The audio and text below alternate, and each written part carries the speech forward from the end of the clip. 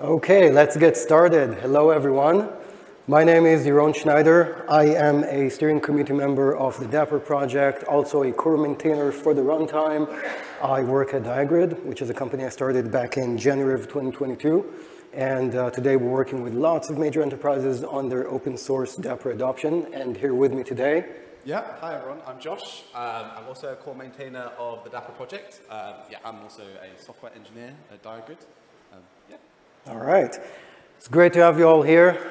Just so you know, you're really helping out the project simply by attending this talk, because the questions you will be asking us afterwards and getting to know all of the latest things that are happening in the project really helps us, because then you will open up GitHub issues, right? You'll go on Discord and you'll tell us what you like and what you don't like. And this is what helps the project really the most.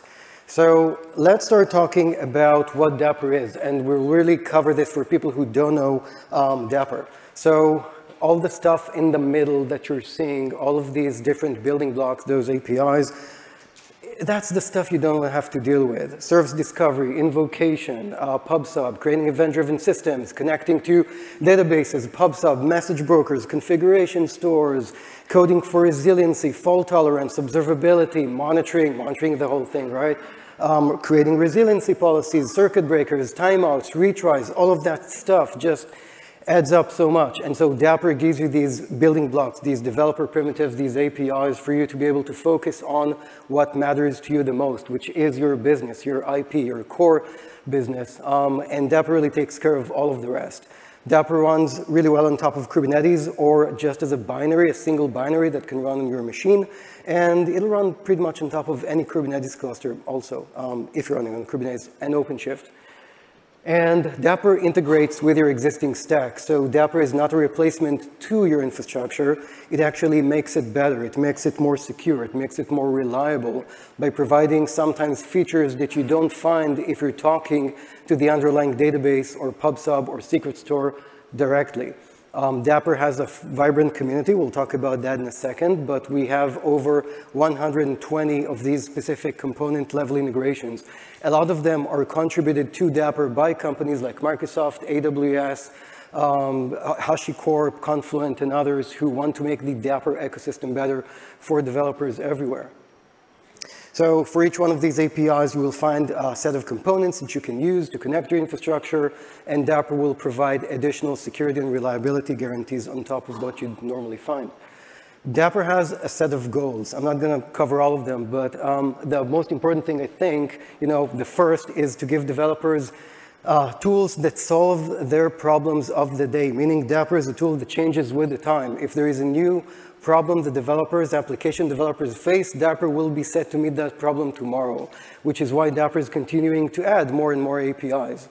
And it's vendor neutral, of course. It's part of CNCF. We're an incubating project. Zero trust security is something that's very important, which is why we're listing it out as part of the APIs. We think with Dapr, zero trust security goes beyond just service-to-service communications. It's all the way through from your application to your infrastructure. There is a lot more to just point-to-point communication when it comes to zero trust. You need to think about your whole stack, and this is something that you will find in Dapr in almost every API and feature that we have. And it's also really important for us to become platform agnostic, meaning Dapr can run on Kubernetes, but it's important that it can really run anywhere, because people are not just running stuff on Kubernetes. It's a complex world out there. Going forward, we have a very vibrant community. The things that matter most to us, the maintainers of the project, is of course the number of contributors. Those are the people who give their time and effort to the project, the one who are opening PRs, issues, commenting on Discord. This is really important. We have over 3,300 contributors today and growing. We are the 12th largest project in CNCF. Because Dapr is uniquely positioned to be a very application developer-centric product out there. All right, now let's talk about Dapr in 2024 and what we're planning.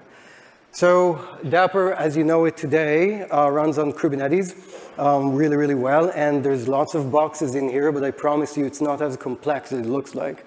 There's a bunch of control plane pods that basically manage the data plane. So Dapr runs as a sidecar container to your application so that developers can use those APIs. You basically call on localhost, which is where the Dapr sidecar will run. And then we basically have a control plane that manages things like security and secure communications between the Dapr data plane and the control plane. And it also lets the data plane know whenever you connect a new database or a pub sub or what we call in Dapr a component. So these are control plane pods, and they run on Kubernetes, and the data plane runs as a sidecar, right? So if you have one deployment and that deployment has 10 instances, those 10 instances will have 10 Dapr sidecars. This is great in terms of high availability, because if one of those pods crash, the others are unaffected. They each have their own sidecar. But in some situations, that might lead into too many resources being used. You might want to cut down on that. And so I'm happy to say that now, instead of having a Dapr sidecar per application, you can actually run Dapr in a mode that's called Dapr shared. And Dapr shared is essentially Dapr pods that can be autoscaled by KIDA. For example, you can just do an HPA, you can autoscale it with CPU and memory. And you can have multiple instances of an application talking to a single Dapr sidecar or two Dapr sidecars if you autoscale them.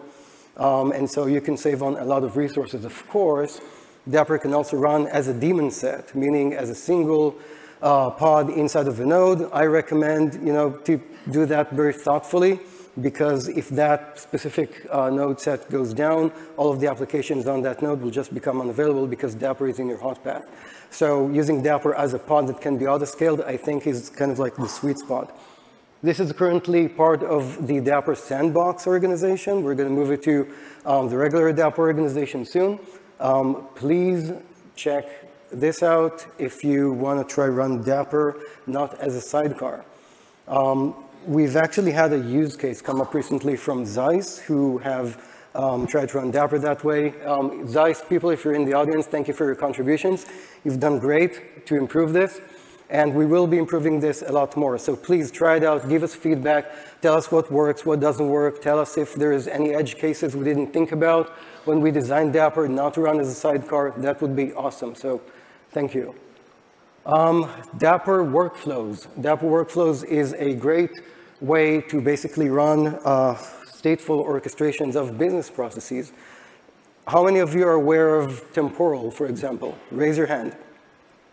All right, I would have expected more, but now I need to explain temporal to you. Do you see what you've done? So basically, you have two ways to run workflows, right? You have declarative workflows like Argo CD. Who's aware of Argo? Many more hands. Okay, yeah, this is CNCF audience. I'm forgetting where I am. So Argo workflows will allow you to orchestrate processes between containers, but there is also another way to run workflows, and that is workflows as code. So think about your code doing something like this. You might have a, it's kind of annoying, I can't see the thing here, but I will stand right here. Think about you have an activity, and that is a piece of code that gets a message from a message bus, and then that thing needs to now create an activity where it gets a secret. And after the secret, you need to wait for some external event, which might be a human pressing a button on some console somewhere. And after that, you want to kick off in parallel two other activities to do different kind of things. One of them needs to reach out to an external API, while the other needs to store that event data in a database. And you need to wait on that. You need to chain those tasks together. And once that's done, you basically need to aggregate all of that data and publish it so that someone can consume the raw result. And then you arrive at the end. So any one of these steps can fail, right? And then what you do? Do you know where you failed during the process? How do you recover that state? So Dapr and other workflow as code execution engines will actually make sure that this entire workflow process is orchestrated, meaning it will replay, it will know where it failed, it will keep the workflow state, and it will kick everything off. This is incredibly hard to write. If you need to write a workflow engine that's generic and that can support all of these different types of integrations and activities, you're going to be managing your own infrastructure for a very long time. That's going to become very costly. With Dapr, you can really do this in 50 lines of code. Maybe even less if you have less activities. We do support, and I will just go back here. We do support Go, C#, Java, Python, and JavaScript. We're adding more and more languages. This is going to become stable this year, okay? So for those of you who are looking at Dapr workflows now, I know there are many, it's going to become stable in 1.15. No promises, but this is the intention. And yeah, this is a really, really great API. This API specifically, you don't have to bring any external dependency for, except for where to store your state. And it's built on Dapr actors. How many of you are aware of the actors programming model? Okay, awesome. So for those of you who are not aware of what it is, actors are a way to encapsulate compute and state together. Think about how Kubernetes has, hundreds of thousands of containers running inside of it. An actor represents a domain business logic that you have. Let's say that you want to count cats and dogs. You might have a cat actor and a dog actor, and these have IDs or names. So you could be creating millions of those instances throughout your cluster, and the access to a given actor will be single-threaded, so developers don't have to think about threading or multi-threading at all. And so if any of these actors fail, they will be restarted someplace else in the cluster with their state. And you can arrive at really large-scale architectures. We know of really large companies that run 4 million actors in a single cluster. Actually, Dapr can host 10,000 different actors in a single pod. So you can get to a very high scale, but you also need to know what you're doing because you can shoot yourself in the leg. It's a very low-level programming model, and it's used by actors. So today, if you're coming into Dapr, I would encourage you to look at workflows before you look into actors. If you have like a very advanced use case, you can look at actors. Actors scale really, really well, but they have an issue with reminders. At least with Dapr, we support, I think, up to 60, 70% requests per second when firing something called an actor reminder. That is meant to basically, tell an application, hey, I want to be reminded to do something at some point in time. And that has several limitations, and we really need to make that thing a lot more scalable before we can make workflows stable. So we've basically re-architected the entire thing, and this is what's coming up. We've rewritten the actor reminder service to basically add a new scheduler service. So the Dapr control plane, as I've shown it earlier, it has 4 system pods. We're going to add a new one. So you're going to have a 5th one called scheduler that you see, in your Kubernetes cluster. And those different modules or containers have etcd embedded inside of them. And we're basically using etcd as the means and as a way to list reminders, save reminders, and scale them. So when we looked at a mechanism to save the actor reminders, we were pretty baffled about, what's the choice of storage that we can make. And a lot of you know etcd because it's used as the backing system for Kubernetes resources, of course, but etcd is much more than that. And we've looked at etcd and we're like, okay, it allows us to select queries and do range queries, and it has fault tolerance, and we can trim logs. And so we've ran it in a few performance tests, and we've found that the API surface it gives us with the performance characteristics really allow us to pick it as the backing system for the scheduled reminders. And this is going to come up, but you as a user are not going to have to do anything with etcd. Okay, you're not even going to know that it's installed in your cluster. You're not going to need to bring in etcd. You're not going to need to manage it with Helm, nothing like that. This is because etcd is written in Go, Dapr is written in Go, and so it's very easy for us to just put it in the binary and use it directly. From a user perspective, it's an implementation detail. It's nothing more than a way for us to orchestrate reminders at very high scale, which means that you're not even get reduced ops, you're going to get no ops with it. It's just going to be a control plane pod that's going to manage etcd for you on your behalf.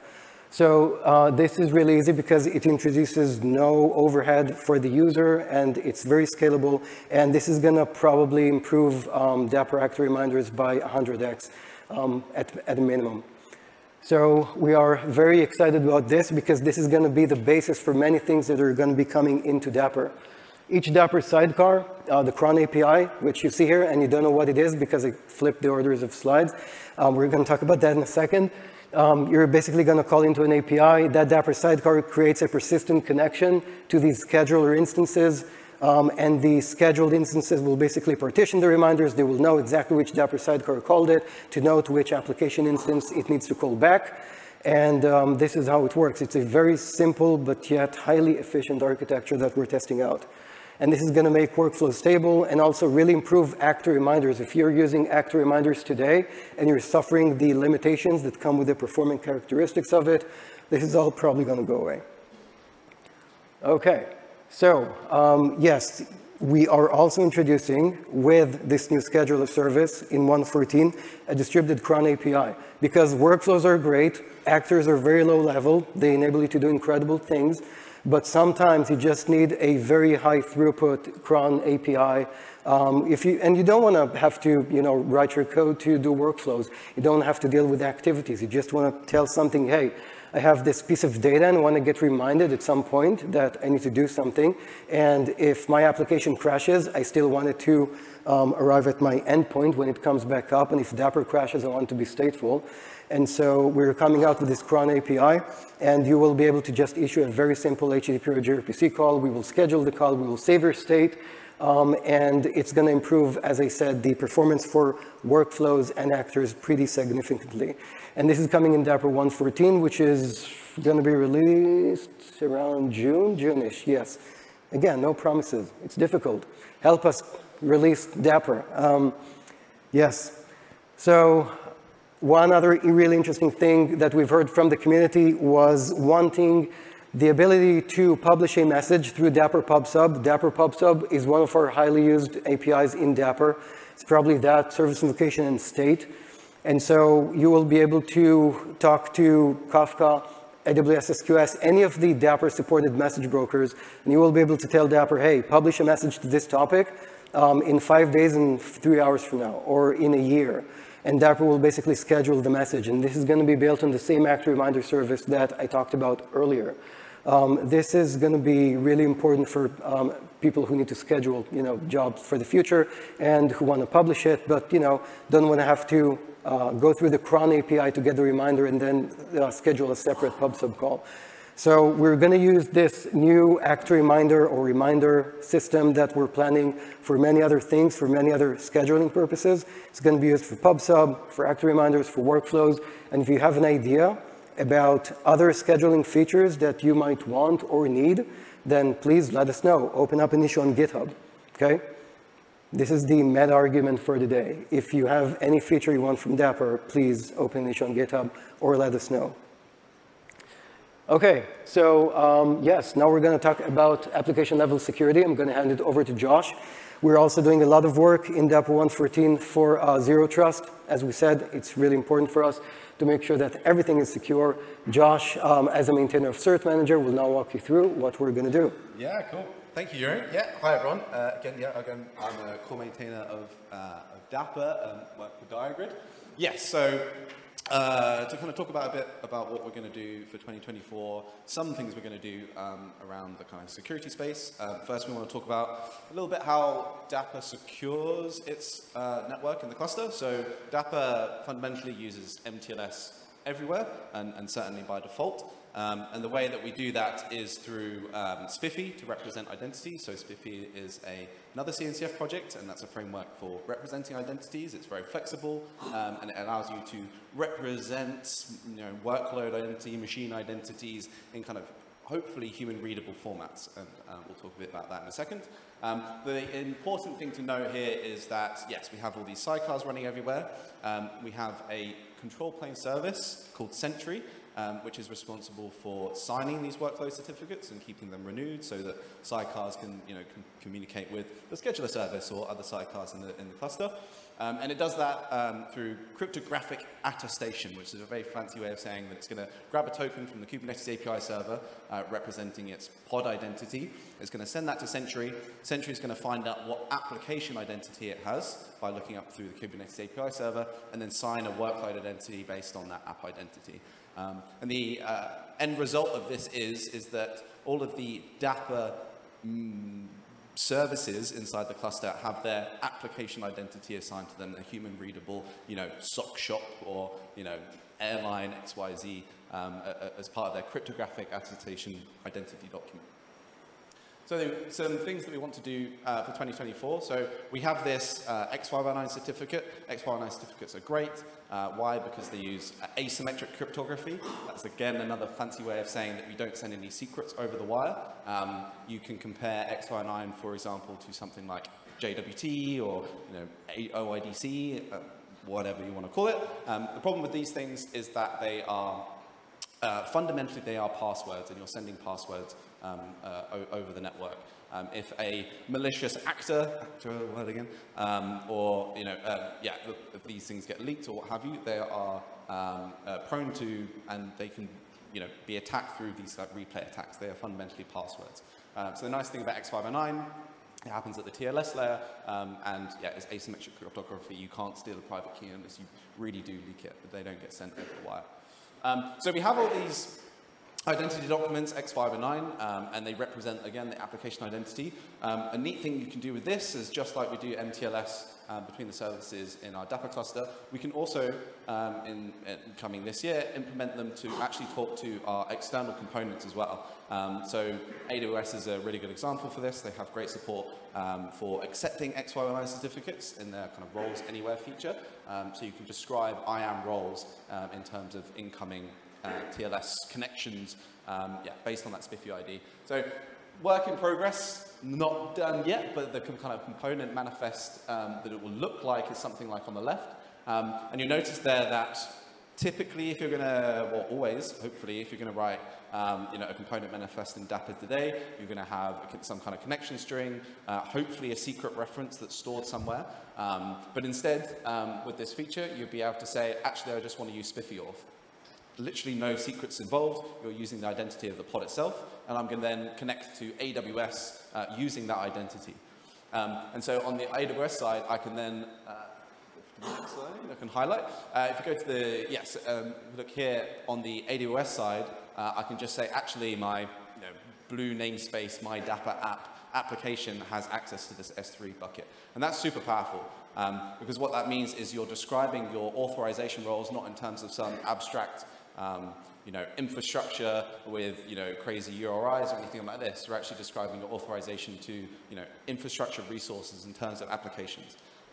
Why this is so good is that it empowers application developers to have the freedom to describe their applications in human ways, like they want to describe it in things that they do, but it allows the security teams to still be able to control what they have access to, but they're both happy because the security teams can actually read the roles that they're writing and understand what is connected to what in a human readable way. Here's another example on the side, a bit more complicated. I'm not an IAM or AWS wizard, but you can start to hopefully appreciate that you can start to design these very descriptive roles in a human readable way, wildcards and things like this, namespacing. And again, this is really powerful to give developer, look, here's your namespace, go ahead, use Dapr, use the APIs you need to, and as a security team or a platform team or what have you, are able to actually, still, keep the kind of keys to the castle and make sure they're kind of reading and writing to the right things. A lot of security incidents, especially when it comes to authorization, typically come through misconfiguration, copy and paste errors and things like this. When you start talking in human readable language, you eliminate a lot of those problems. Moving on, the next thing I wanted to touch on, so briefly, roots of trust. I'll probably do a whole talk on roots of trust, but very briefly, roots of trust, this is the certificate authority. So again, in the X509 space, you have a certificate authority, which is some kind of self-signed certificate, which is the root certificate that is used to sign intermediates and/or leaf certificates, and they're the things that actually have the identity. But when you make a TLS connection to a server, you have to pre-trust the root of trust in order to kind of verify the certificate. So the equivalent would be when you buy a laptop, it comes pre-installed with a bunch of CAs. So when you go to google.com, you know that google.com is signed by a root of trust that you already trust.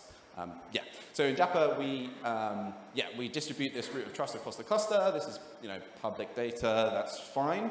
But where the problem comes in is where Dapr today will self-sign a root certificate and store it in a Kubernetes secret over here. So essentially, we'll come up, we'll check whether it exists or not, and if it doesn't, it's going to generate that root certificate. That's fine. However, it can be problematic for two reasons. So number one, Kubernetes secrets in general terms are quite problematic. So ideally, you should never be using Kubernetes secrets full stop. They're discoverable from the API. They're stored in etcd. If you get a etcd dump, then you got all the keys to the castle. Again, they could be encrypted at rest or what have you, but yeah, they're discoverable through the API, and so they're not always great. The other thing is that actually you might want to integrate your root PKI with your existing systems, especially for large organizations who have a dedicated PKI team. They want to have this observability, and they want to incorporate all of the workflows that have across their infrastructure under the kind of same PKI system. So to alleviate this, we're going to add support for external CAs. So all the major cloud providers all have certificate services, so yeah, GCP, AWS, Azure, but also to have support for Vault, so that's another kind of certificate issuer, and Cert Manager, of course. I'm biased, but I'm happy to have that one included as well. And the idea here is that the Sentry service will, instead of self-generating a certificate root CA, and again, storing a Kubernetes secret, that's bad. We're going to be requesting an intermediate certificate for one of these services. And what does that give us? We're no longer storing private keys at rest, and particularly that issuing certificate, which is the really painful one to be storing at rest and making available through the API. We're keeping everything through memory, which is super important. Keeps everything much more secure. Yeah. What else does this also give us? So again, I was mentioning there about PKI teams and security teams already having this stuff set up in their infrastructure. They've now heard of Kubernetes are being thrust upon them, and they're now having to learn all of this stuff, and the business is going towards this kind of distributed Kubernetes world. But they still want to have control over their PKI system, yeah, so that will enable them to have total visibility across all the clusters, and having a shared root of trust is also going to allow us to do some really cool stuff with cross-cluster communication. And again, this cross-cluster communication will be MTLS, strictly MTLS, between Dapr identities, Dapr services, as well as having that human-readable application identity, again, which is super important. You can start writing your policy and authorization rules based on human-readable words, not some kind of crazy UIDs that infrastructure gives you by default with service accounts and what have you. So yeah, back to you. I think you're ready. Yeah, okay, so if we have some time, and we do, I need your help. I want to know what we should be focusing on. So I'm going to ask all of you a few questions about things that might be important to you. Not Dapr related, just in general, okay? So I'm going to bring up a topic, and if it's important to you, please raise your hand. Okay, this is going to be really, really important for us, because we want to know where to invest our efforts in, okay? How many of you are interested in multi-cloud architectures? Okay, thank you. How many of you are interested in workflows as code, like the ones I've shown earlier? Thank you so much. How many of you are interested in WASM? Okay. How many of you are interested in cross-cluster communications where you have applications that are basically the same applications that need to operate in, we're already raising your hands and I didn't finish. That's great. Yeah, you're taking the assignment on really well. Where you have the same applications running on separate clusters in active, passive, and yes, you, okay, awesome. Yeah. Okay. How many of you are interested in cross-cluster communications where you have different businesses running in different clusters and they need to communicate because you can't have all services running in the same cluster? All right. Thank you. This is great stuff. Do you have any questions, Josh? No, I think that's good. Okay. This is all great stuff. We're going to open it up for questions, but we will be here for 30 minutes after the session ends to talk to you face-to-face, so please come and say hi. And yes, if you want to step up to the mic, please go ahead. Yeah, thanks everyone. Thank you.